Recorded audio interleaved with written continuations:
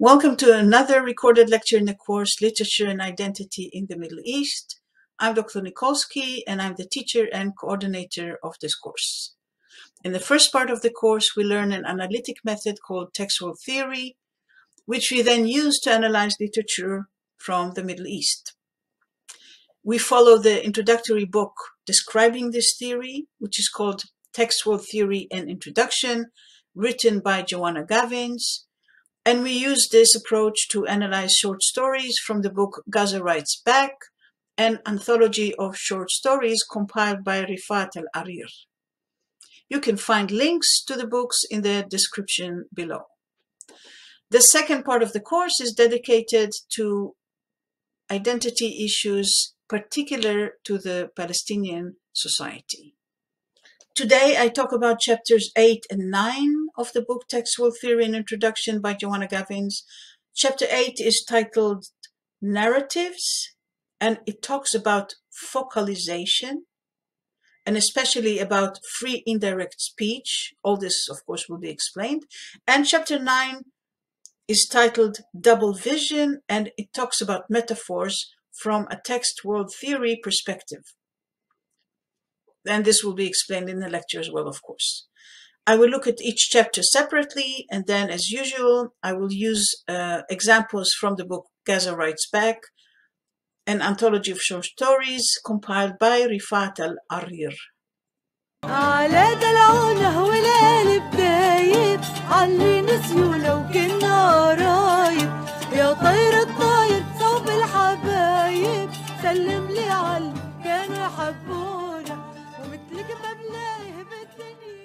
So today we will review the two final thematic chapters of the book Textual Theory and Introduction.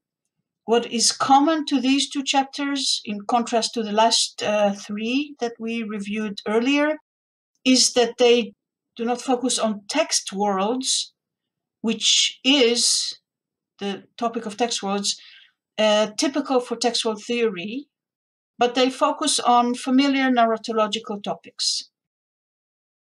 Focalization refers to changes in the text that reveal that we are seeing or hearing a specific point of view through the words, and not the neutral voice of an implied author. Chapter 9 talks about metaphors. A metaphor is when something is described in terms of something else, such as time is money. This is a huge topic in narratology, in linguistics, and in cultural cognition. Has been so in the past few decades. These two topics are, among other things, checked in relation to the notion of text worlds, and in both cases, an important differences between these notions and text worlds are pointed out. So chapter 8 is called Narratives. We will be looking at the work of the types of narrators and the work of the narrator in general. We will learn about focalization, a concept that relates to the question from whose point of view do we hear the story. For this, we will review the concept of direct speech, indirect speech, and free indirect speech.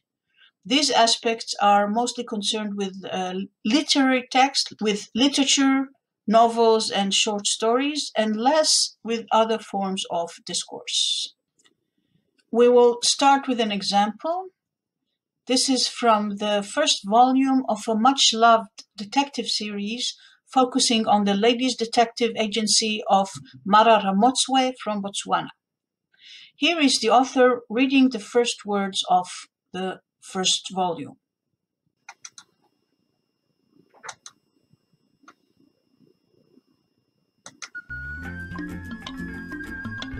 I'm Alexander McCall Smith. I'm the author of the #1 Ladies Detective Agency series of books set here in Botswana. I'm writing the 9th book in the series, and I thought that I would get into one of these canoes and go off into the delta to see if there's anything here which might interest Mara Ramotswe.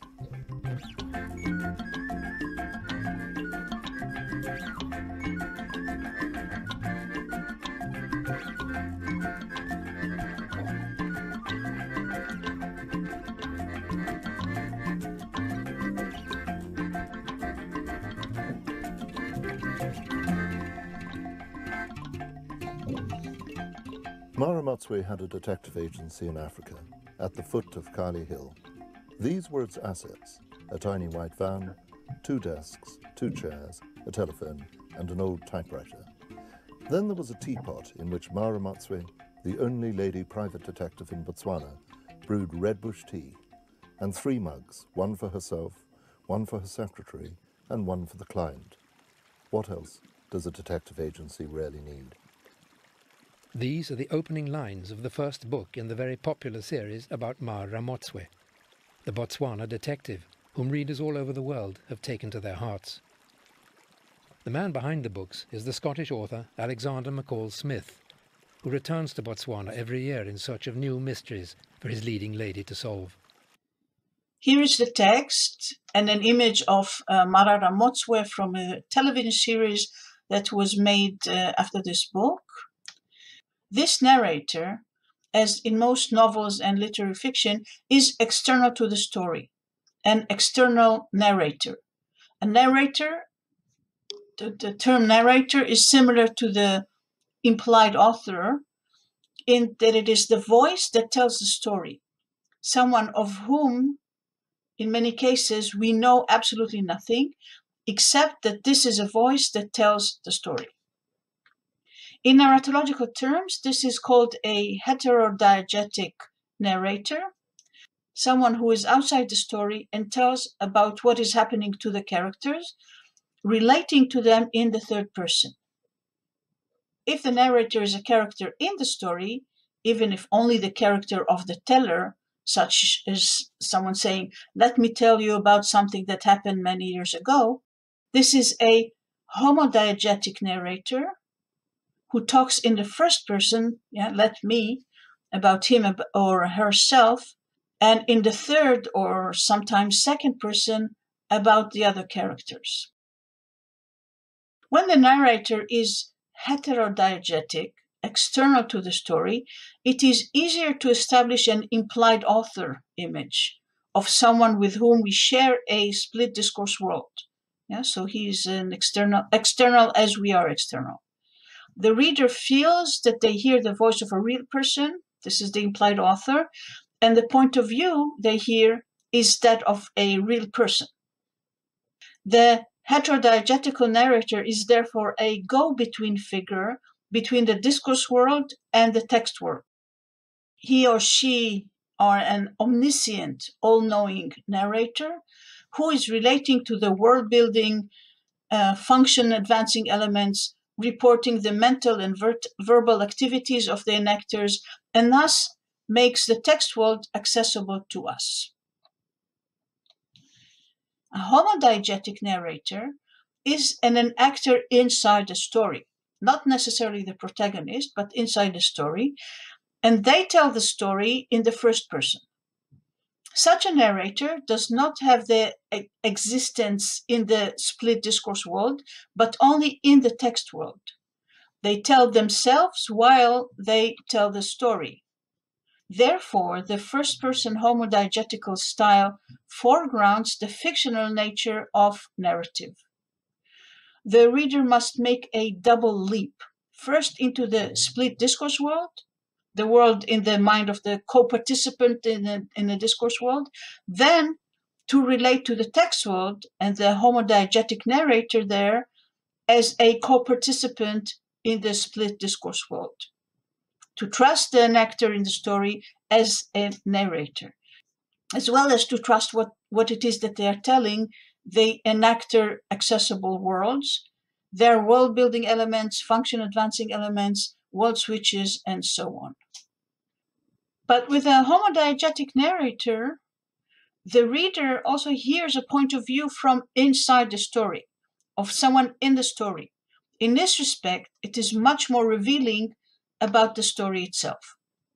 However, there is a way that a heterodiegetical narrator in the third person can pass on the point of view of an actor, of a character in the story. This is called focalization. He focuses the story through someone else's eyes. And its poetic technique is free indirect speech. As you know, direct speech in a text is conveying what the enactor actually is saying. It is usually marked with quotation marks, introduced with a verbal functioning advancing proposition by the teller, and repeats the words of the enactor. What we see here, Cynthia said, "I have no idea what you are talking about." These are the words of Cynthia. And while she was saying this, she was thinking at the same time that the thing in question is nonsense. We know this because the narrator happened to tell this to us. This is not always the case. In indirect speech, we don't hear, so to speak, Cynthia's voice, but we hear the testimony of the narrator about what Cynthia said. Cynthia had no idea what he was talking about. But there's a third way to report about Cynthia's point of view. It is called the free indirect speech, which you see here at the bottom. Cynthia had no idea what this nonsense was. So structurally and grammatically, it is a third-person report. But in terms of the content of what is being said, and perhaps the lexical level or the lexical choice, the reader can hear the voice of Cynthia, the enactor inside the story. The words, "this nonsense," are the voice of Cynthia, even when someone else is saying them in the third person. If we go back to the example we saw earlier of the number one ladies detective agency, I'm quoting Gavins now on page 133. In McCall Smith's novel, says Gavins, the narrator is omniscient and occasionally seems to dip into the mind of Mara Ramotswe, periodically giving the reader access to her thoughts. For example, have another look at the question which occurs at the end of the first paragraph. What else does a detective agency really need? There is a suggestion here that this is not a question being asked by the narrator, but by the main enactor in the text world. This is Mara Ramotswe. The sense that another voice might be present in this section of the discourse, that of Mama Ramotswe, is enhanced, for example, by the detective-like listing of assets. Here, these are its assets: a tiny white van, 2 desks, 2 chairs, a telephone, and an old typewriter, as well as by the suggestion of the boastfulness in the declaration that she is the only lady private detective in Botswana. Readers are here being given a fleeting glimpse of Mara Ramotswe's thought process. There is a name for the character in the text from whose point of view we hear the text. It is called focalizer. So we met quite a few concepts today already, and I want to make some order between all of them. Let us start with the last one, focalizer. So the focalizer is the voice through which we hear the story. We get this voice's point of view. Yeah? So this voice's point of view is how we hear the story. In most cases, this would be the narrator, the teller of the story. The narrator is conceptualized by us, the readers, in most cases, as an implied author. Yeah? So we hear the narrator's voice, and we understand that the narrator's personality, at least a little bit, and we can assess what we think of what the narrator tells. Sometimes the narrator can be an actor inside the story. Then we talk about a homodiegetic narrator, which means that the previous one was a heterodiegetic narrator. When the narrator is homodiegetic, that is inside the story, we hear the story through the point of view of someone inside the story. The voice, this point of view, would then be a specific one and also a stable one. it will not change throughout the story since it is the one person inside the story who is telling the story. I'm saying this because we saw that that the external narrator, the heterodiegetic narrator, is less stable. As an external narrator, this voice has the right, so to speak, to present various points of view, as we saw with the number one ladies detective story. We hear Mara Ramotswe through the external narrator, the heterodiegetic narrator. How did this happen? This happens by the use of free indirect speech, which is the third option after the direct and indirect speech that you see here. So free indirect speech is a poetic technique, a particular use of language, which is used by the heterodiegetic narrator to create focalization different than the narrator's own focalization. So narrator, heterodiegetic or homodiegetic, and focalization, these are narratological terms. First person, third person, direct or indirect speech, and free indirect speech, these are linguistic terms. Things in the language that can be used in order to create effects in the story, which we then call narratological concepts. Gavins does not provide a textual diagram for the number one ladies detective story, so we will skip this aspect as well here and move to the last chapter from the book, which we will learn, which is chapter 9. Chapter 9 talks about double vision. Gavins uses this term to refer to metaphors. Metaphors were recognized as an essential component of human language and the evolution of human culture. And for us, this is the final thematic chapter in the book. The one following is called Futures, and it is Gavins' talk about possible directions that the textual theory approach can take. We will not look into this final chapter, since our goal in this course is to learn concepts that can help us study Palestinian literature, in fact, any literature or discourse, and we are not looking into developing the theory as such. So this will be the final chapter of the book, which we will learn. Metaphors are used in order to speak about one thing in terms of another thing. Time is money is a very common example of this. In literary studies, they differentiate between a metaphor and a simile. Where in a simile, we indicate that we are making a comparison or parallelism, and in metaphor, we don't indicate it.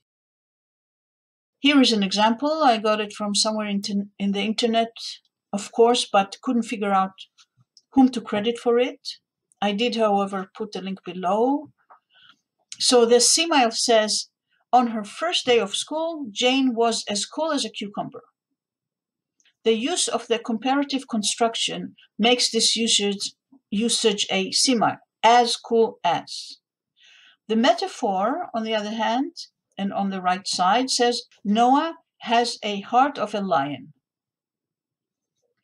And so we don't get any indication that we are now comparing Noah's heart to a lion in any way. In both cases, we know that we see a connection between two things, where one thing is talked about in terms of another. In the first case, a child is talked about in terms of a vegetable. And in the second, a child is being talked about in terms of an animal. We know that Jane is not a cucumber. We are told that she is like it, not it. In the case of Noah, we don't have any indication that Noah is not a lion. But we do know that we don't talk here about a real lion called Noah, but about a child who is brave. Here are some more examples. Life is like a box of chocolate, simile, because of the word like. My life is an open book. This is a metaphor because there is no indication of the parallelism. That baby is as cute as a button. As structure is a comparative one, so it is a simile. Baby, you are a firework. So this is a metaphor in spite of the linguistic register in which it is found. It is obvious that we recognize a comparison when it is indicated. But how do we recognize it when it is not indicated? How do we know that we are talking about a metaphor here? This is already a question that belongs to the realm of human cognition and to the study of human cognition. Mark Johnson and George Lakoff are linguists and philosophers, and they studied and wrote in this book, Metaphors We Live By, that the use of metaphors is inherent to human language, and that we humans cast our experience from the material physical world into imagined situations and into mental concepts, mental spaces, mental times, etc. That is, when we imagine things, we use our physical experience to describe to ourselves mentally imagined situations and later conceptualized realities. For example, we think of knowledge and ignorance in terms of light and darkness. To have knowledge is, for us, to be enlightened, and not to know what is happening is to be in the dark. We talk about a source domain, which is closer to the physical experience, and by this we understand the more conceptual domain, the target domain. So light is the source, and according to this understanding, the more conceptual object, knowledge, is the target domain. We have seen this a few times in this course as well, how using words which refer to physical experience strengthen the impact on the listener, since this is our, as humans, as animals actually, as human animals, our very initial and original experience. Here is a page from Lakoff and Johnson's book, where they refer to lexemes about happiness and sadness being up and down. So up and down is the original, is the source domain. And up and down is also true for our understanding of being conscious and unconscious, healthy and sick, and other things as well. This is how we use our language, they say. This is how human cognition works. A supplementary to this metaphor theory is conceptual blending theory, developed by Fauconnier and Turner, which talks about the mind's ability to blend information from two distinct domains into one blended one. That is coming from a generic space here at the top, on top of this diagram, the concept of mental spaces and their blending, and looking into two domains, input space 1 and input space 2, and then blending them in the target domain of the metaphor from the metaphor theory. The concepts of mental spaces and their blending are not only relevant for metaphors, but we will not pursue this issue further now. It is enough that we talked about metaphors and we mentioned this blending, conceptual blending theory. This text is from the abstract at the beginning of the chapter. Gavins talks here about the way linguists work on metaphors. They are typically looking at a single sentence examples of how metaphors are processed. Textual theory, on the other hand, focuses on larger chunks of discourse and can thus process what Gavins called extended metaphors, and this is a known term.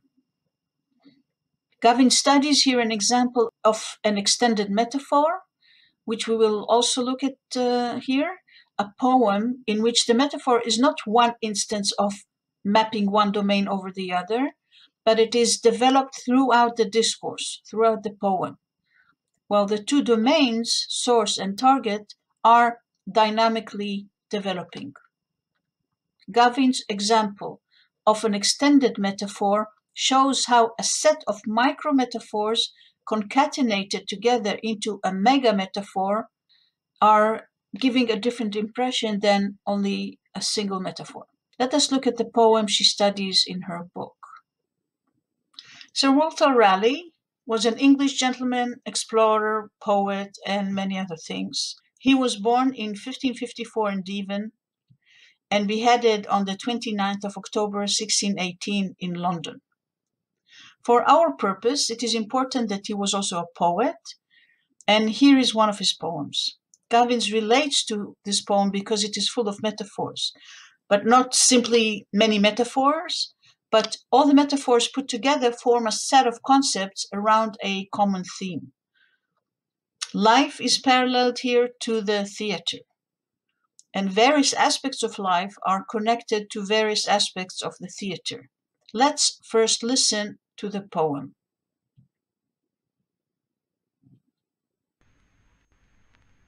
What is our life? A play of passion.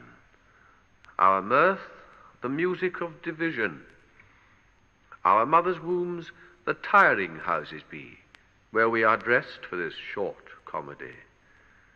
Heaven the judicious sharp spectator is, that sits and marks still who doth act amiss. Our graves that hide us from the searching sun are like drawn curtains when the play is done. Thus march we, playing to our latest rest. Only we die in earnest. That's no jest. This video is from 2012, before the term deepfake started to be used. I'm not sure about the precise code that was used here, but there's a link to the original YouTube video, and you can check it out if you are interested. I marked here on the text the aspects of life in turquoise, in green, and the metaphors of the theater in yellow. So, life is a play. Mirth, the liveliness, happiness, is the music of division. Music of division is a type of ornamentation of music that was done, was used to be there in the 17th century. Mother's wounds is the tiring houses, the place where actors dress before the show, putting on their bodies, so to speak, before they are born. Heavenly judgment is like the sharp spectators of the play. And like heaven mark the bad deeds that we do, so do the spectators. Whenever an actor makes a mistake, who doth miss? Yeah, that's in the poem. The graves are like the drawn curtains, as both hide the actor when life is finished, or the play is done in a metaphor. And here comes the line that makes the whole process of combining life and play more meaningful. Only we die in earnest. That's no jest. As opposed to a play, which is a made-up reality, says Sir Raleigh, life is real, it is earnest. This makes clear in a very powerful way the tragic situation of life, which cannot be reproduced even in theater, which imitates life. So this is a nice poem, and it also shows nicely why studying one metaphor at a time is not enough to understand the impact of the extended metaphor. It is only tragic if we see life and theater being so close to each other throughout the poem, only to separate dramatically, a metaphor again, at the end of the poem. In this respect, Gavins' criticism of the tendencies linguists show in their work is indeed correct. So to return again to Gavins' criticism of the usually linguistically oriented manner of studying metaphors as a single lexemes or as a sentence at the most, Gavins says on page 152, broadening the focus of analysis beyond the sentence-level phenomena of the micro-metaphors contained in the text to the examination of the discourse-level phenomenon of extended mega-metaphor allows the true sophistication of the emergent structure of the blended world to be uncovered. Only an understanding of how our conceptualization of these metaphors contributes to an extended blended world can reveal the inclusion of far darker aspects of theatre, pretense, frivolity, finality, in Raleigh's overarching metaphor. Raleigh wrote this poem when he was in prison in the Tower of London, on the verge of being beheaded. Metaphors, says Gavins, create a mental representation, but this representation is not separate from the original text world in which it was created. As she puts it, whenever a metaphor occurs in a discourse, our mental representation of the text in which the metaphor was generated continues and normally remains the prominent focus of our attention. And after the mental blending is created, then, and here I quote her again, a concurrent blended world comes into being at the same level as the original text world. This means that, according to Gavins, the world switch, which is created by the metaphor, is very temporary, and the new blended text world returns to the original level from which it was generated. So there's no real world switch with regard to metaphors. So metaphors always feed back into the original text world. And so we are not working on the diagram of the metaphors either, as we didn't do of the narrator, because it is less important. It is more interesting to describe it, not necessarily with a diagram. Now we will look at some stories from Gaza Writes Back. We will look at the various narrative techniques in some stories with regard to the type of narrator.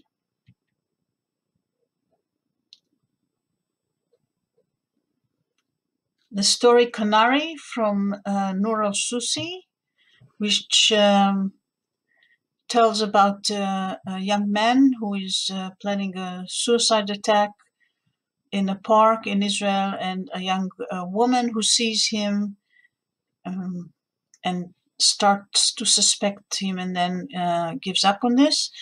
So here is a part of the text. He scanned the park nervously. He watched a small flight of birds, but soon lost interest as he could not identify their species. He watched a child who, trying to impress his mother, acted like a famous soccer player skillfully dribbling a ball. He smiled. He was in a similar situation before. He tried to convince himself that it was the right thing to do. Someone had to stay home, after all. His mother's promise gave him hope, and Gassan's support raised his morale. At last, his older brother believed in him. So we have here a third-person narrator, a heterodiegetic narrator, and in two places we can hear the voice of the protagonist, whose name we don't know, behind the voice of the narrator. And here are the two places. So he watched a small flight of birds, but soon lost interest as he could not identify their species. This is something that a third external person cannot really know why he lost interest. So when we read this, we actually read the protagonist's voice in here. So this is a focalized sentence.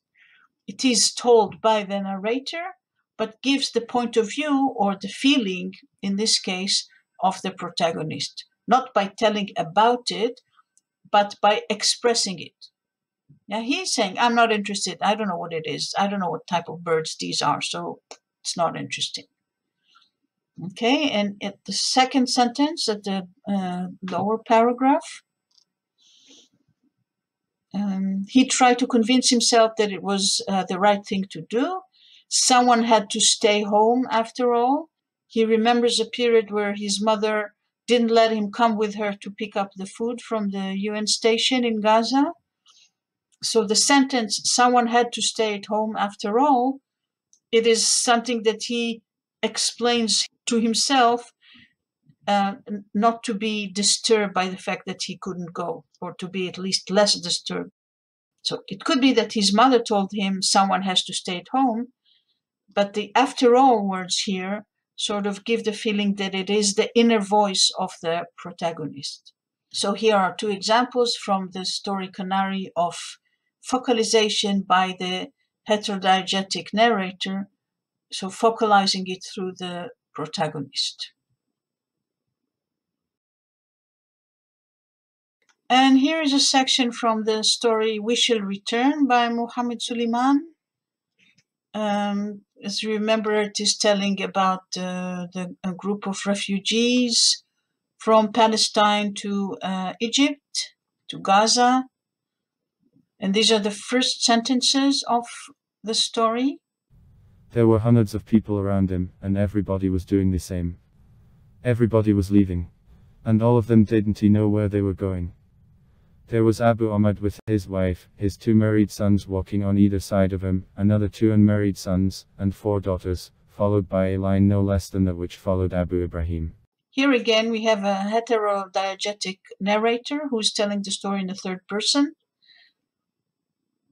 However, at some point, and this is the point, you see marked here in red, the voice is not a voice of a teller, but it is the voice of one of the people here, one of the refugees, and the way he thinks and the way he sees what is happening around him.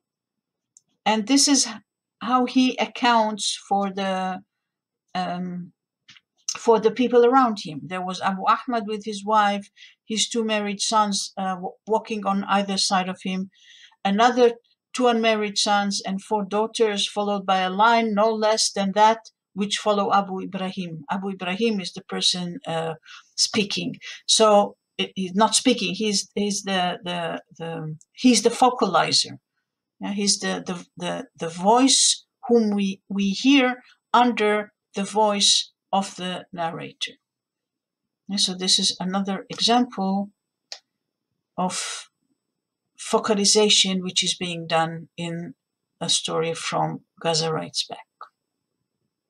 All right, now let's look into the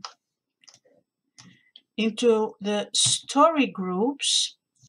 Soon you will have to submit the work you've done on the stories of the story groups. You are asked to make a short video of all of you of the group, not together, of course, but each one of you should be speaking. It's a short sort of presentation, yeah, which is done in the as the assignment, and I would like to hear your voices in there. Yeah, don't put other clips or anything else in there, just your voices and your faces. And you are asked to analyze issues of identity in these stories. So we haven't talked a lot about identity, we talked a little bit. So as far as identity is concerned, you just work with as far as you know, what you know so far about identity. The main issue is that you can use now everything that you learned from textual theory to analyze the stories. So you can talk about world switches. You can look at what kind of world switches the protagonist or the people in the story create, and what does it tell us about them? And what is it? It tells us about their inner world. So what is their inner world? And how from this we can learn about their identity. So you can use the issues of world building elements and function advancing elements. They are very basic. There's no need to concentrate on these, or even not. There's no need on concentrate on world switches as is, only insofar as these things contribute to our understanding of their identity.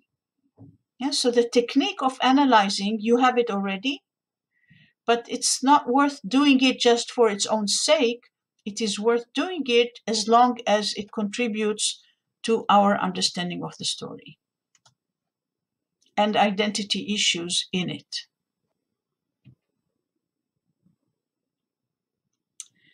As for your assignment, so there is no assignment this week because you need the time to do the submission of the story group. So this is your assignment. The deadline for submitting it is the 31st of March. So just, as I explained before, do the analysis of your stories in a group. This also serves as training for the final assignment of the course after we spend the second block talking about identity a little bit in general, but basically about the identity issues of the Palestinians, special identity issues of the Palestinians. Thank you for listening and see you next time.